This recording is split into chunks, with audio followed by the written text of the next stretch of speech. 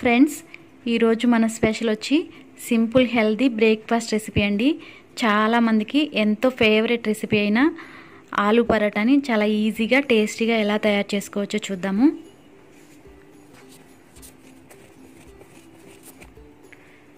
ఈ ఆలు పరాటా తయారు చేసుకోవడానికి ముందుగా ఒక మిక్సింగ్ బౌల్ తీసుకుని ఇందులో 2 కప్పుల గోధుమ పిండి వేసుకుందాము.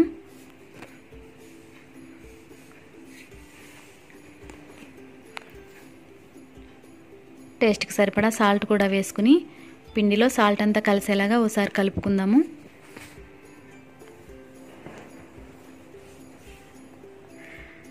ఇప్పుడు ఇందులో వాటర్ పోసి మనం చపాతీ ముద్దలాగా కలుపుకుందాము. 2 కప్పుల గోధుమ పిండిలో 3/4 కప్పు వాటర్ అయితే మనకి కరెక్ట్గా సరిపోతాయి.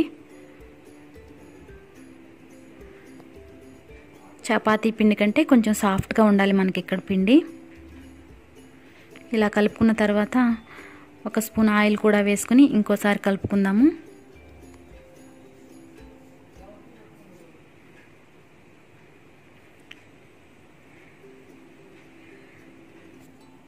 ఇలా సాఫ్ట్గా ఉండాలి మనకి.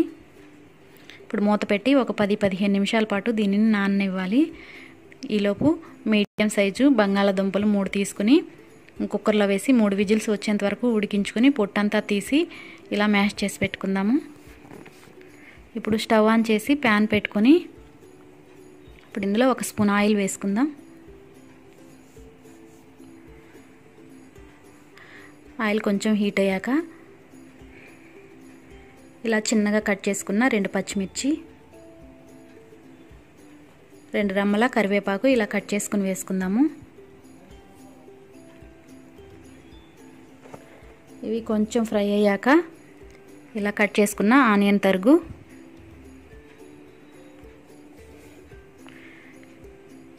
టేస్ట్కి సరిపడా సాల్ట్ కూడా వేసుకుందాము.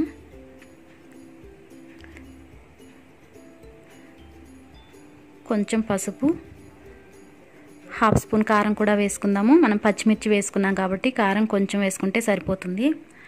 సారీ అండి, ఇక్కడ క్లిప్ మిస్ అయింది. అల్లం వెల్లుల్లి పేస్ట్ కూడా ఒక 1/2 స్పూన్ వరకు వేసాను. ఇప్పుడు ఇందులో 1 స్పూన్ జీలకర్ర పొడి, 1 స్పూను ధనియాల పొడి వేసుకుని మసాలాలన్నీ లో ఫ్లేమ్లోనే పెట్టుకుని వేయించుకోవాలి.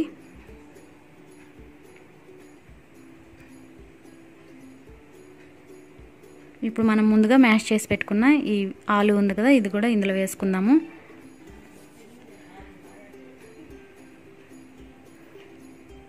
ఇవన్నీ ఇలా ఫ్రై చేసుకోవడం వల్ల ఆలులో ఉన్న మాయిశ్చర్ అంతా పోయి మనకి పరోటా తయారు చేసుకునేటప్పుడు విరిగిపోకుండా పర్ఫెక్ట్గా వస్తాయన్నమాట. ఇప్పుడు స్టవ్ ఆఫ్ చేసుకుని ఇందులో కొత్తిమీర తరుగు, 1 స్పూన్ వరకు నిమ్మరసం వేసుకుని పూర్తిగా చల్లారనివ్వాలి.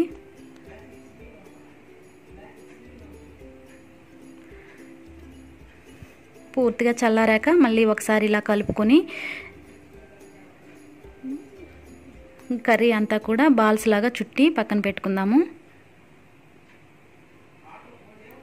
ఇలా బాల్స్ తయారు చేసి పక్కన పెట్టేసుకుని ఇప్పుడు మనం ముందుగా కలిపి పెట్టుకున్న ఈ చపాతీ ముద్ద ఉంది కదా, దీన్ని ఇంకోసారి కలుపుకుందాము.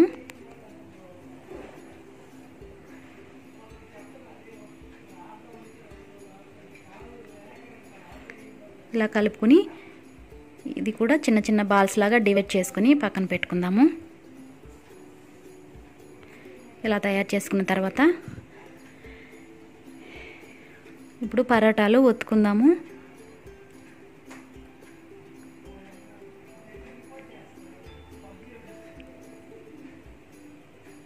ఇప్పుడు ఇలా ఒక్కొక్క ముద్ద తీసుకొని ఇందులో ఇలా వీడియోలో చూపిస్తున్న విధంగా ఇలా ఒత్తుకోవాలి. ఇప్పుడు ఇందులో కర్రీని ఇలా మధ్యలో పెట్టుకుని ఇలా బొటన వేలు సహాయంతో ఇలా ఒత్తుకోవాలి.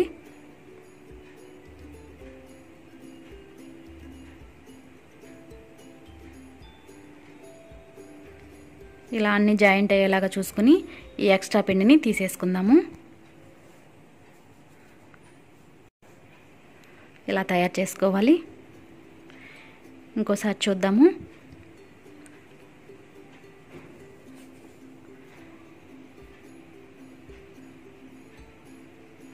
ఇలా 2 బొటన వేళ్ళ సహాయంతో మనం కర్రీని లోపల ఉండేలాగా ఇలా తయారు చేసుకోవాలి.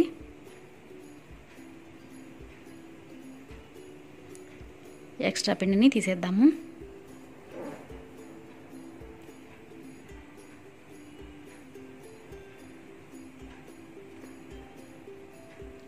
అన్నీ ఇలా తయారు చేసుకుని ఇప్పుడు ఒక్కొక్క పిండి ముద్ద తీసుకుని మనము పరోటాలాగా ఒత్తుకుందాము. కొంచెం పొడి పిండి చల్లి పూరీ కర్రతోటి లైట్గా ప్రెస్ చేసుకుంటూ పరోటాని ఒత్తుకోవాలి. ఎక్కువగా ఒత్తినట్టయితే మనకి కర్రీ బయటకు వచ్చేసే ఛాన్స్ ఉంది కాబట్టి లైట్గా ప్రెస్ చేసుకుంటూ కొంచెం మందంగానే రుద్దుకోవాలి.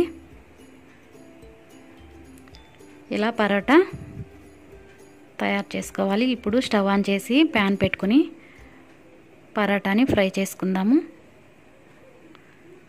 ఇలా వేసి ఒకవైపు ఫ్రై అయ్యాక రెండో వైపుకి టర్న్ చేసుకుందాము.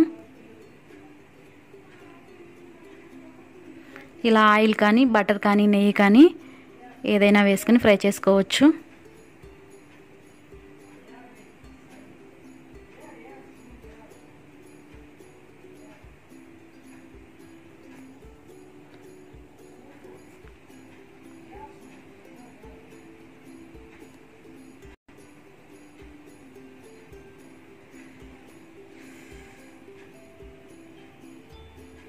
చూసారు కదా, మనకి పరోటాలు చాలా పర్ఫెక్ట్గా వచ్చాయి.